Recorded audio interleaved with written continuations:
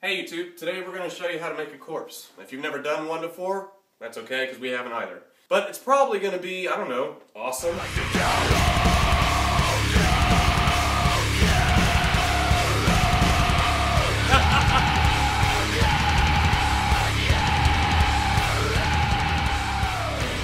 Get ready to have your mind blown.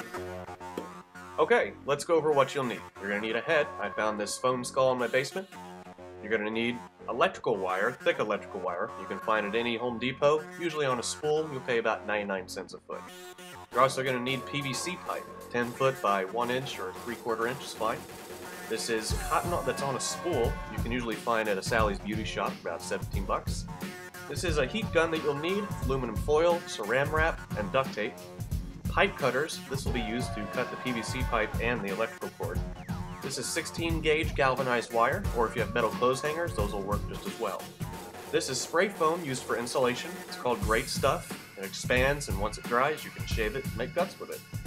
You're going to also need some wood stain and some paint. Choose your own colors. Last but not least, you'll need some beer. Let's go. Alright, take your electrical wire and bend it into the shape of a spine.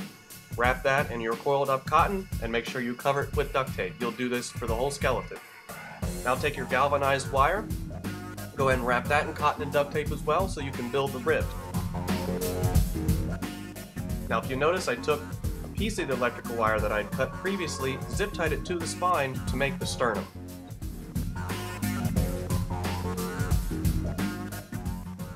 Now to make your shoulders and arms, just take your PVC pipe, cut it to whatever length you'd like, take aluminum foil and wrap it on the ends to kind of make it look like bones.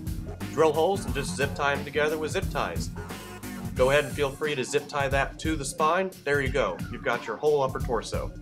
Now, we're going to wrap it in saran wrap, take the heat gun and melt that to the skeleton, which I'm sorry, I didn't actually get footage of that. Make sure you leave yourself an access hole at the bottom. Here's where we're going to use our spray foam, and we're going to spray some guts in now. Now be careful because this stuff will expand about 5 times its size, so don't go crazy with it.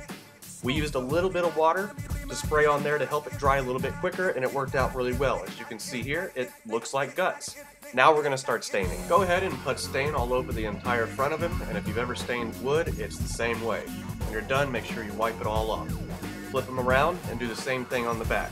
We found out it's okay to go ahead and put stain on the guts and then wipe that off because the stain is so thin, it gets down into all those little cracks, and it really helps out the detail later. Now it's time to get dirty. We're going to paint. Take a little bit of red, a little bit of brown, mix it to your own color liking. We're going to paint the guts red. You're noticing already it's kind of starting to come together, but this isn't it. We're going to cover it with fake blood.